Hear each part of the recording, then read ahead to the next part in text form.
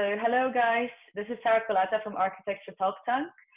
Today I have two incredible, well now friends, who I invited because we were meeting recently on a call. We're discussing subjects of how architecture and the industry of architecture, so as the business of architecture and management of offices is going to transform post-COVID. And with the background and the expertise here, I think that we can have quite an interesting debate about this. So thank you so much, guys, for meeting me on this call. I'll let you introduce yourself properly and say a little bit also about the business that you're running.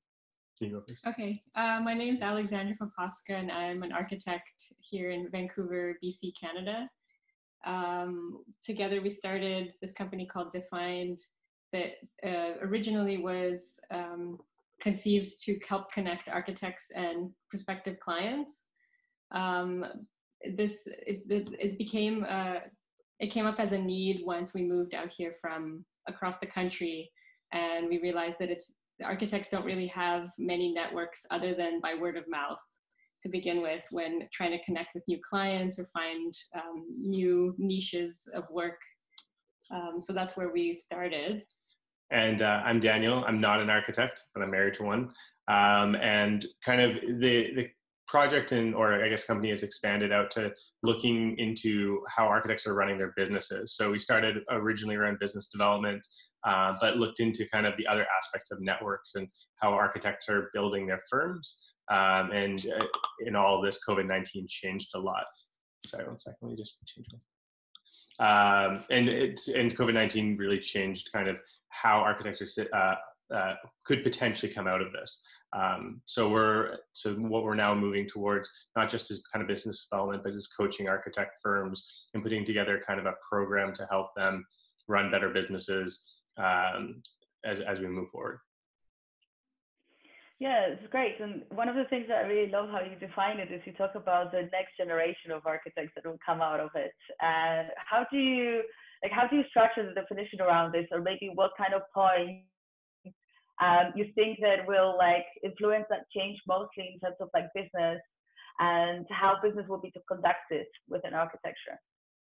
Well, Alice has always talked about after the last recession, there was most of the large new firms have come out, and there was you can explain a little bit more. Yeah, well, where I studied and where my career started was in Toronto, Canada, and a lot of the firms there that most of my peers and myself were aspiring to work for actually had started right after the big recession in the 1980s, when architects were struggling to find work and jobs. And so a lot of the talented architects at the time started their own firms more as almost like a hobby. They weren't even making a lot of money, but they gathered their friends and began these firms, and they grew into what now are these great firms in the city. So it was kind of unintentional, and it came out of a big change in how architects were working and how they could find work. So we see that maybe right now this is the beginning of a similar kind of situation. From an economic standpoint, I think we're not quite there where firms are I think firms are still as busy as ever. Even most construction hasn't stopped, but we're starting to see kind of the potential of a financial collapse. But on the flip side, what I think we are also starting to see is empowered teams working from home, and a change of the office. And I think that's going to significantly change how architects need to run their offices. And I think there's going to be tools and platforms of if you're working on a remote team and everyone's everywhere, why can't it be international, or why can't it be across the country? And I think that these are going to be the things that as architects start their next firm, they might start to look at is okay, well, we moved to Vancouver, but we have friends in Toronto. Why can we start an office across the country that's 2 people? And I think those are the things that we can start to see potential change for. Yeah, definitely. And I mean, it's really valid point that out of big turbulences, whether it's economic or even political, there's always a change coming. And architecture has been responding to it with design, with new concepts. And I even recently spoke with an expert who said that people just get bored of what is if there is when there was modernism, people just needed something new, and then postmodernism came. And I think that this change has also like kind of lit the light, you know, with head being like, wow, I'm benefiting from this in these new ways. So it can really reinvent the way I am practicing. And I know that a lot of it is going to be dependent on the way that we adapt to the new tools, new technology available to us, because a lot of experiences can be translated, some experiences cannot be replaced, but I think that life can be made easier by digitalization. So can you elaborate a little bit on that? Like, how do you, or did you maybe look in your research into these aspects, and how do you see it practically evolve? Because I think that the points that you're making of architects moving into this new realm and reinventing the practice is very valid, but they will have to adapt to certain new lifestyles, especially with the work.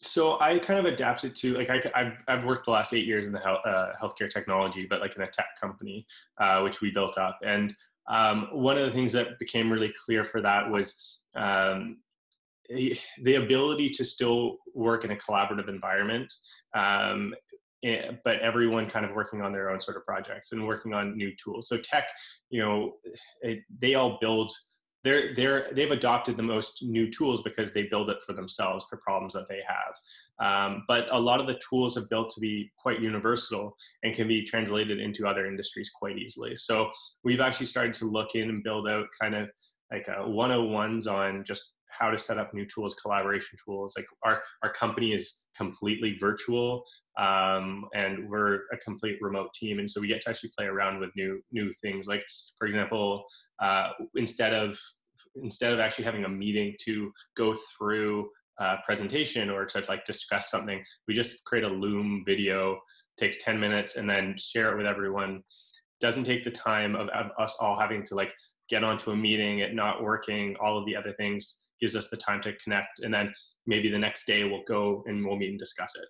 And so I think there's a mixture of a new set of technology that has recently only gotten to a stage that we're capable of working remotely within the last couple of years, but also the fact that I think also we've gotten like new technology, but a new system of like how to use said technology.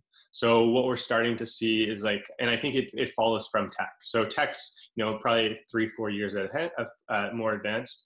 And we're starting to see these things starting to be adopted in other places. And I think that adoption is going to start to become more rapid, where we're seeing software companies coming from tech into the AEC industry. Monograph's like one company that I really admire about what they're starting to do with kind of, I guess, they're focusing on like the back office of architecture firms, and I think they're doing a really good job of creating like a user experience that rivals any other tech software out there.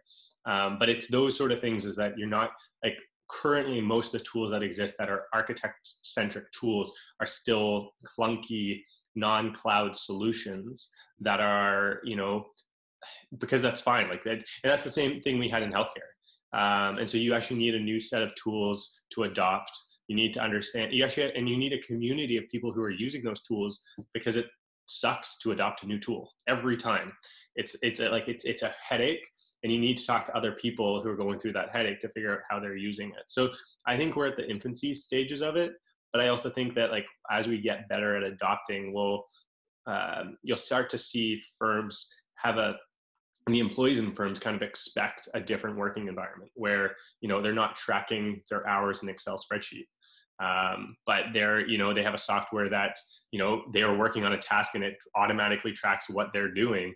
And at the end of the day, they can just send it off. Or ways of like communicating with their clients that are not, you have to necessarily go on site, but you can do a Zoom call. And you can have the same type of meeting and go through the same documentation. But all of these need systems, and all of these need like a process that's appropriate. And I think we're still at the stage of understanding what those processes are.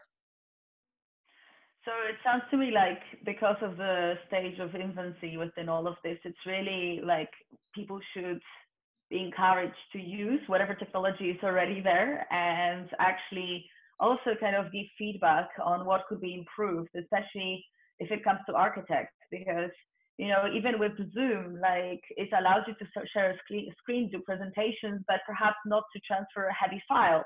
And sometimes it would be great to just be able to have it all in once. And of course, most of these things are mostly for like tech people, but we see more and more of integration, especially with businesses like yours, for example, and so also what I'm doing really. It's kind of an integration, cross-disciplinary between architecture and also to fulfill other needs. I think that the first generation technology was all based upon it all being in one spot. And that created very clunky systems. And because the technology didn't really adopt to creating new things very rapidly, self-sign-on systems that you could just plug in your credit card and or try something for free were not as common. And I think that today now everything is very API driven, so they're all interconnected and they should be able to work. So when we look at helping organizations build out their tech stacks and like the tools that they're using and their systems, it's making sure that they're integrated. But use 10 systems, but have a flow about how you use those systems so that it makes sense. And and I think you might reduce it down, but I think you don't want to go too far where you're using maybe 20 or 30 systems to communicate and you don't know whether or not email or Slack or Teams or however you're going to chat. But I do think having a system that would be like, okay, look at the Dropbox file, or using a Miro to when you're showing a whiteboard so you can all see where you are on the same screen. The collaboration tools, I think one thing I was talking to someone about this yesterday is I think software engineers are actually quite similar to architects. I know you went to school in the architecture. Architecture was in engineering, right? Yeah, well, structural engineering. It was structural engineering. So I think the actual mindset of people who go into it, while they're artistic and like they have that sort of dream, there's still this I'm going to say introverted view on driven. Yeah, and like project, I'm going to focus on this one project and I can do it all myself. And so software companies spent a long time building out offices that were open environments to break down those barriers and build out communication. And then software companies then built out a ton of tools to help collaborate because they wanted remote teams and they wanted to reduce their costs. They wanted to work with teams in India and Canada and South America, like all around the world on projects. And I think that that's what I think is interesting is if you start to think like that, you could adopt those same technologies in the architecture space with the same mindset. I don't think it'll be impossible for architects or too difficult to adopt. There are definitely softwares that you guys use that other groups can't, but I think the mindset of still being able to collaborate or focusing on firms being like, we're going to build collaborative environments online is going to be a key success point for firms to really win in the future. Yeah, that's my view. I don't know, like I don't know. I mean, I really like in how you're explaining and comparing kind of the systematic approach to both like software development and techie things as well as architecture. And I think that within the complexity of like delivering a design and building projects, also managing the projects and finances, we actually like for the last 15, 20 years, we needed software for it. So there's already been quite a close collaboration between like software developers and tech and architecture to fulfill all those like tiny problems that we had along the way. Like, how do we actually design and draw plans where we can like erase a line that we didn't want to draw there? Like before we did it by hand and it was so much longer of a process. And then, AutoCAD came about and then that software was just all improved.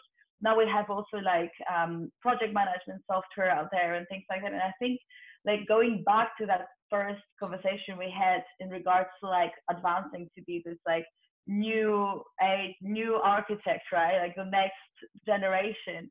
I think it's very much about like actually integrating and testing and also being like very receptive to the new problems that we're facing and being able to respond to it, being like, hey, this needs to get solved. Because today we find ourselves in a situation where like we literally have to adapt everything we did before into digital. and it was like a super unexplored terrain. So a lot of aspects of it were not thought of before. And we're finding it anew, and it's like really interesting because people are like discovering whole new methods of working with this, but then also new problems are arising from it. And I think that it's important, like if we are to move ahead, to like take a note of it and like kind of start discussion about these things so that we can find new solutions to this. Mm-hmm. And like, you know, in all of this, it's really interesting how that affects not only the way we actually like coordinate with our ability to move digital, but also how we adapt our business model, as well as like management of teams. And I know that you're really interested in this, and you kind of research that and talk about this a lot. So how do you see that happen really? Like, you know, you mentioned that like the business models right now, mostly in architecture, are very founder centric. What is the future? Can that model be somehow shaken up by the reality we're in today? Well, you brought up earlier the problem of, well, the problems being solved gradually by software as the needs arouse. What I found in my experience working at various architecture firms is that when you're not really pushed by a big new change, like these problems come up, but you sort of, in a firm, people are resistant to update their software or to change or anything that's not working perfectly. And so, for example, my current office for years struggled with bad software, with everybody complaining and working with the software developers to try to fix bugs, reporting them, but for years and years and years. And now since this happened, I just heard that they're finally moving to a new software. So it's what it took. And also for the last few years, I've inquired about working part-time or working remotely, and they just say, we don't do that. We just don't do that. It hasn't worked in the past when we've tried it one time, and so we don't do it for anybody. But now everybody's doing it. Everyone's forced to, and they're using tools like Slack that they've never heard of before, but now they're forced to. So I think it sometimes takes a big change to shift management, to shift the tools that you're using. Just like now. And I think from that sort of view, it changed the bar for everyone. So like when everything went digital, it wasn't that architects had less work. They actually just had more work in a digital environment. And I think that with this, it's not that you're going to have less like work. It's just going to be a different environment. I think one of the things about it is that 90% of architecture firms are less than 5 people, or like 5 architects within that firm. So they're small. And I think the problem that comes up with it is that they all have very different processes and how they move along. And I think that, you know, it's kind of interesting when you think about design. It's like you limit yourself so that you can really expand what your options are, right? And it's by dealing within those limitations that you can really showcase your skill set and your strength. And I think trying to figure out how to run an office compared to how to design a building are very different. So if you had, and I will say like the rate that technology is changing and expectations that are changing from a consumer point of view are like, they're fast. Like it's quite amazing how fast from a client's view, we adopt new technology and we're comfortable with it. Thinking about the fact that, like, I don't know, smart homes, I guess 15 years, but like it's not been that long for us to have a piece of device that we could not live without. Like, and so if you think about that on a scale of architect firms, like you have firms that, you know, started like 20, 30 years ago, never built around a mobile platform. But I could imagine in the next 5-10 years, the concept of all your interactions with your client being via mobile and buying a smartphone. And so how do you think about that? And I think that's because in most industries that's changing. Like how you see people go to websites, it's mostly mobile now. How people are buying items. I think, so the thing about it is that when you're running small firms, it's really hard to adapt new technologies to it. So one of the companies I think is like really interesting in this space, different, not architects, but I think showcases like what has been very successful as a company. It's a Canadian company called Shopify. And they basically came forward and were like, there are thousands of small vendors and they're not able to like buy stuff online as easily. And so we're going to build out the entire system process. And then all you have to do is like plug in a little bit of information about yourself, and you can sell online like within minutes. Like it's very, very easy to set up.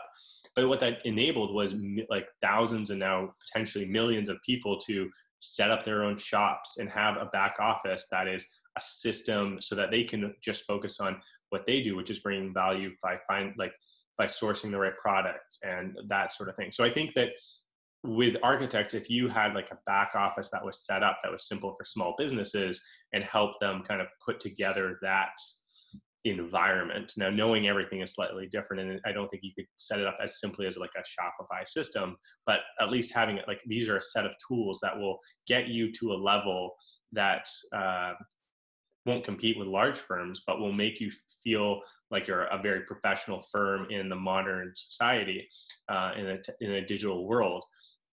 I think firms will be a lot better suited. Like you've looked at websites, and we've talked like in the past, we've talked about how like architects, it's all word of mouth. That is one area to change. But I do think how they communicate with their clients, whether or not Slack, Zoom, all these sort of things, these technologies are going to adapt. And I think that our COVID-19 is going to also extremely impact clients, where you have a generation of people like, I think the thing I find fascinating is like my parents are now having Zoom calls with their friends. Like the concept that like my dad, who doesn't like wants everything printed out on paper and like draws in meetings, and that's like his whole thing. He's having Zoom calls with his friends to be like, that's how he wants to, like, he's very comfortable with communicating. And that enables like so that means that someone who's not going to be happy with that as being a communication is now going to be happy with it, which is then going to mean that like clients are going to start to expect a digital firm, because if you are so outdated that you're still doing only in-person meetings, like that's a significant cost to me. And what like, why are you so behind on time? So I think that that's where firms need to, like the new normal, which I don't like the term, but like, I think the new baseline for firms is just moved up a lot.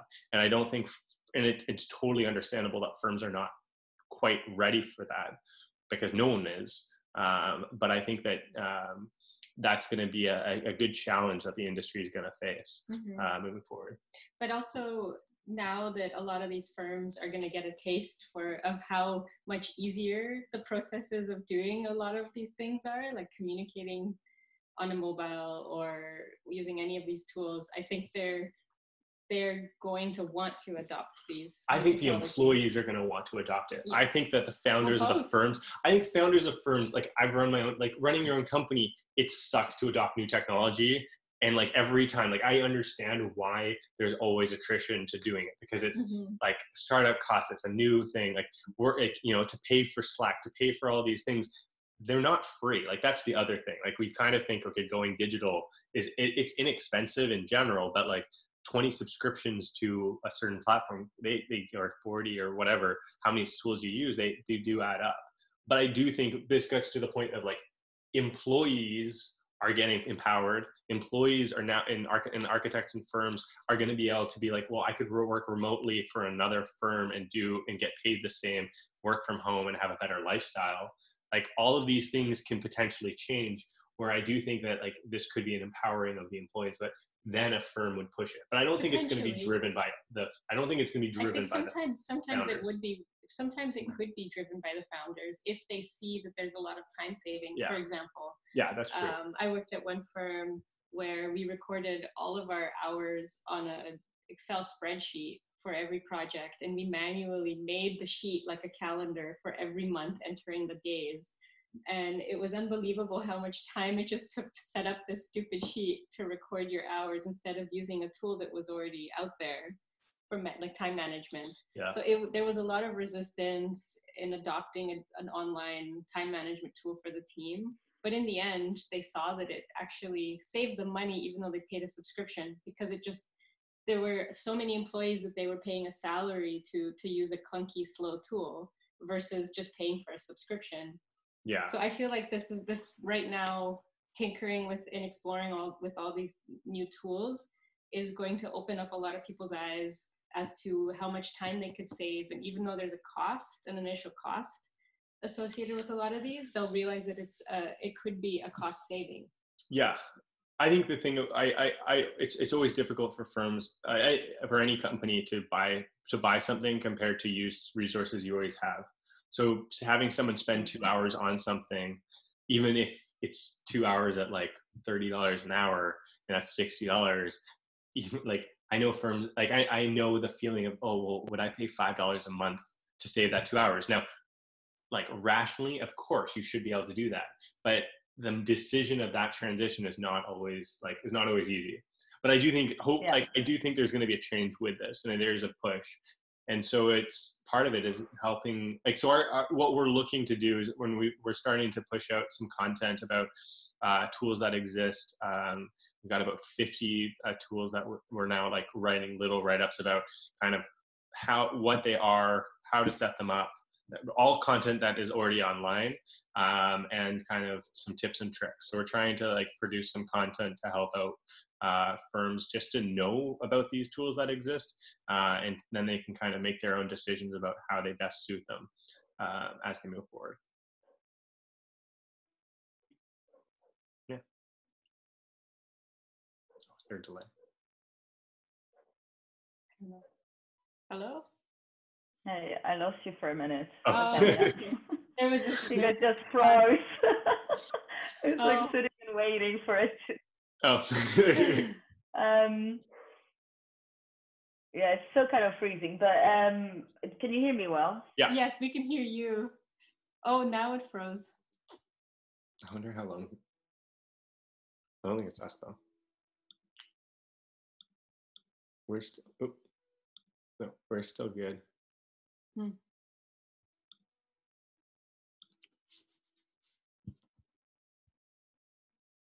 Oh. Now Hi, there we go. It had frozen for us. It just restarted completely. Oh, okay. It's all right. We're still recording. Yeah, it's good. I'm gonna re-edit it. That's fine. So yeah, so there's two things I'm kind of picking up from it. Like, I think that it's a hard topic because all in all, and I don't want to generalize or criticize, but like it's just the reality. Like architecture is quite a stubborn and like traditional industry, and people are loving their methods of doing things, even if they learned like in a different generation. They very often will stick to just like a pen and a paper, and if new technology comes up, like you say, there is a lot of aspects that come to it. Like it can be the cost for sure. It can be actually just transitioning your staff and understanding that it's going to take them time to like really get their head around the new software or whatever new the change that is implemented. And sometimes that can be that scary to like and maybe even to find time to actually implement it. Like when you have projects and so many other things that are like pressing, how do you really like disconnect from it and say, that change is that important, we actually have to take that step? And so I think that the reason, I mean, there is not like really either not an advice nor a solution to it. It's more, I think people need to be aware of the fact that we're doing this. Us as architects, we're doing this, and a lot of times we're being stubborn to change. And then comes this big change that is like kind of like hitting us like a shock. And then, we're adapting because we're problem solvers. We frankly kind of live by making decisions that could solve and better and envision it better, etc. So a lot of it is just staying agile and adaptable. I wouldn't say like, so I totally agree. I don't think you could say a lot of industries don't change and are slow to adopt. Like on the top of my head, like I've just, like lawyers, teachers, like public health, everyone, like very few systems actually like to change, because as soon as you get to a spot, you're running a good business. Why do you want to change things?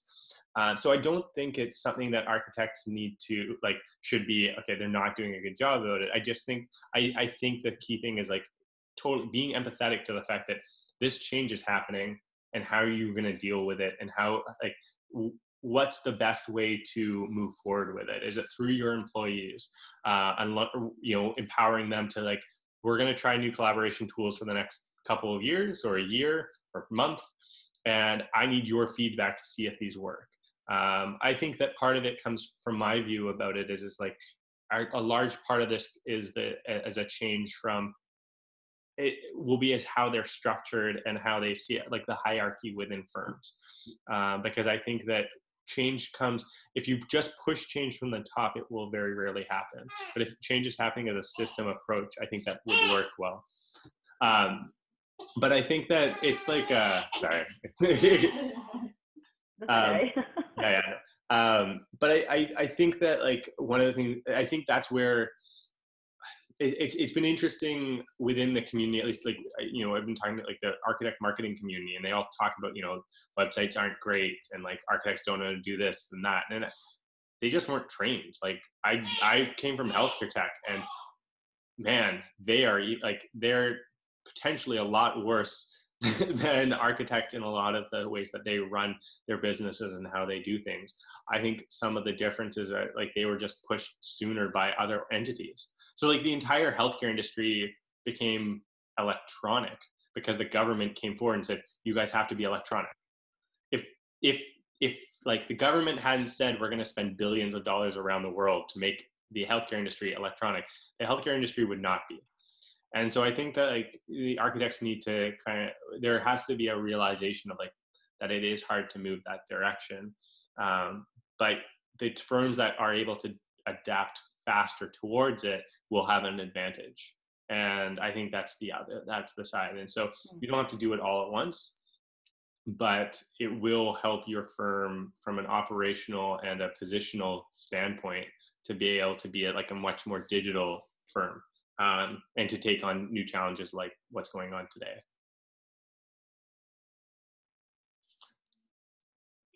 Sure, definitely. So yeah, I mean, I think this is like a really good takeaway to, you know, I recently shared an article as well on social media, and it was like really popular, and it said that if you know, that the companies that like adapted to like new technology 20 years ago, now they're like doing really well. And these companies that will now adapt to the new realm of like doing business and the technology that comes with it will do really well in the next 10 years. And so, you know, it's just a concept, but I think there is a lot of truth in it. And, you know, a big part of being, you know, a good business person is also to actually navigate through these times of crisis, and also how you make decisions. So I think this is like a really good takeaway from this conversation. So I just wanted to ask you, back to your business. You are connecting architects with projects and making it easier for clients to find an architect. How do you think that this process will change? Is it gonna change? You know, with everything that's happened now, I think people are so much more aware of like maybe concepts like lead generation, or, you know, generally like just being online and having an online presence. So how do you think that is going to affect?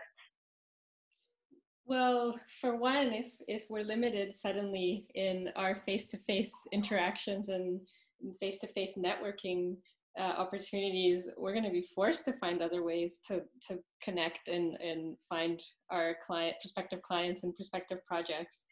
I was at an architecture talk a few months ago before all of this happened, and it had a focus on marketing in architecture firms, and the main message was get out there, meet people in person, go to conferences, go to events, hand out your business card, talk in person. None of this suddenly applies. This was what the profession is telling all of its young architects is the way that you find projects. So suddenly everyone's going to be like, well, what do I do now? Originally, we identified that being a problem when it came to, for example, as an architect moving across the country. If you ran your own firm, for example, how do you even start again when you don't have all of those contacts? And I think that, so what we've looked at, and like to add to that, is I think that it does change. We're still not quite sure how it's going to change. I think that, you know, so we were aiming to launch in the spring, but then COVID-19 happened, and it was like, people aren't really looking to start new projects and that sort of connection right now. So we've pivoted a little bit, taking a step back and rethinking the process what we're trying to offer and how this fits in. Or the order of the things that you're trying to offer. Well, that and rethinking a little bit about like the systems. I think I'd originally, we'd hoped that people would be interested in connecting online, and that these sort of things would, you'd be able to still build relationships through people online rather than having to sit in person having coffee. And I've seen this from, like, I just did my MBA, it was all virtual, and I've got strong relationships in that way. And so we built this, the Define platform was built around the concept of matchmaking clients and architects with values and trying to build like relationships online very quickly so that both architects and clients feel comfortable to jump into a project together, potentially not without having met or in a different environment. So we've looked at kind of how you build those relationships, how, like, looking at, tools like, dating tools and such, and seeing like what systems that they have put in place. I think that there's still, like, as I say, we're not in the market yet, so we're still not quite, like, there's going to be some interesting to see how it's going to be adopted. There are tools that exist, like House and such, and I think there's going to be a bigger push towards those platforms.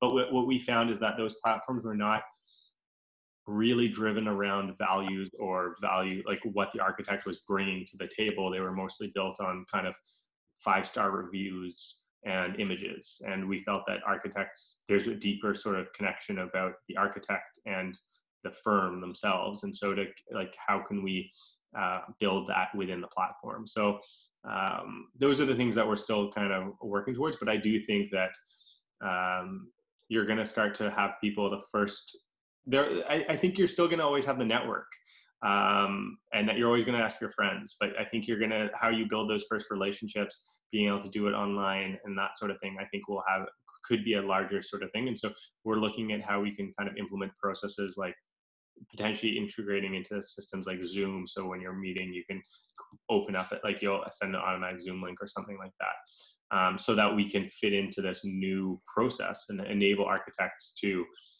change their process in that regard. Excellent.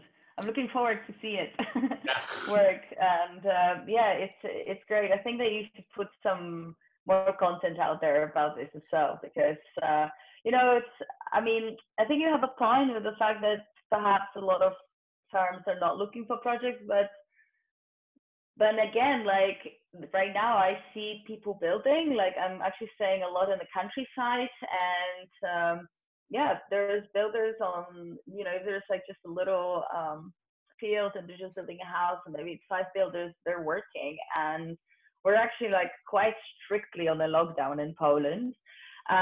So, it's like, and funny enough, actually, they keep like all the building suppliers open because people are like renovating their kitchens and whatever. So, I think that, like perhaps just, I'm not saying that there would be a heightened need for it, but I think that things are still happening, and just like communicating that could help the people that are doing it actually find the architects that could help, and kind of like where you guys are at. So it could be really, it could be really good. So thank you so much actually for showing up with the baby as well, and having this lovely conversation with me. Thank you. Hello. Yes, thank you. I was just going to add to that.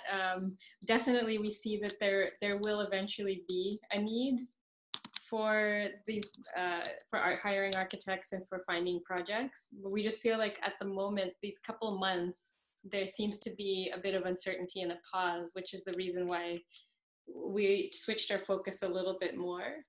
But we definitely foresee the rise of that. And here as well, construction has continued, and everybody is still going to the hardware stores and buying supplies. And I think the longer we spend in our homes, the more we find problems that we need to fix because that we've been putting off. At home, exactly. Mm-hmm. For sure, yeah. Yeah, exactly. Well, thank you, Sarah. It was very nice chatting. Yes. Thank you. Yeah, it was amazing. Thank you guys. Really appreciate the time and all the super interesting things that you shared. So if people are interested to find you after this conversation, where do they go? Our website's defined.co, defind.co. And we just released our work from home toolkit. That's going to be on our site, and we're going to be starting to push out more advice and content in the coming weeks and months, and hopefully launching some stuff in the next couple months as well, or next couple weeks. We'll see as we're moving along.